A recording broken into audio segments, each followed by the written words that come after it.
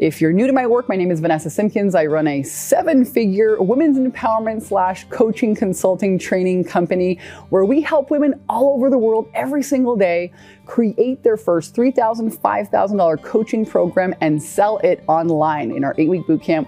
And today I'm so excited to share this content with you because throughout the last 10 years of teaching coaches, this is the #1 thing they struggle with, whether they're a brand new coach, whether they're a seasoned coach. So this is for you. If you are already a coach, if you're thinking of becoming one, maybe you're a healer, a speaker, an author, maybe you've already been in the game for 5 or 10 years or 2 years, maybe you're still in the process of getting your coaching certification. This is for you. You're going to love today's free content. And the problem that we see is, some coaches are like, well, I don't know who my ideal clients are. I don't know if I'm targeting the right people. I don't know if my messages are landing. And if you don't get this right, guys, you don't have a business. This can stop you dead in your tracks. And I've seen people in the industry for a few years still come to me and say, Vanessa, I don't know if my message lands. I don't know what story do I use? So there's a lot of confusion here, and this shows up in your business like procrastination, or when you want to pull the trigger and, create a website or a funnel or something, and you don't know what to do. What do I call my program? Are my program names engaging? Am I selling the right thing? We're going to get that clear for you guys today.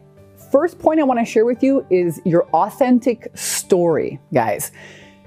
I don't care how many certifications you've taken. Nobody is buying your certifications. In my world, we teach women how to lead with their authentic selling story. What do you mean, Vanessa? Well, it's the story of the moment in time when you made a decision to change your life forever. And we help you zoom in on that story and tell that story to your audience.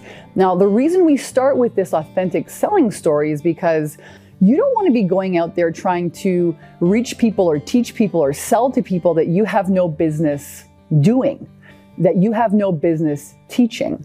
You want to start where you're at, and you want to serve from where you're at. You don't have to be Tony Robbins. You don't have to have 12,000 certifications, but you need to be in your own lane.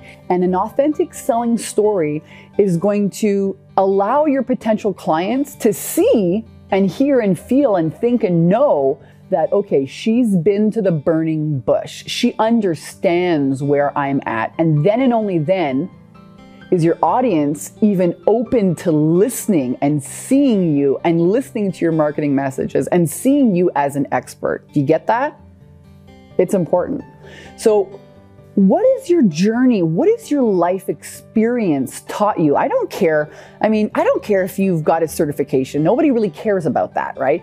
Let's say you were to go to Bosnia and you've got your arm blown up and you're like bleeding to death. Who do you want to sew you up? Somebody who's just got their doctor certification and hasn't worked on anyone? Or do you want the guy that's been in the trenches in Bosnia sewing people up for 20 years? I bet you take the guy who's been doing it for 20 years. So that's why the most important thing that you need to get clear on first is your authentic story. And it's the story of when you went out there in the world, something wasn't working, you decided the Joseph Campbell's hero journey story, right?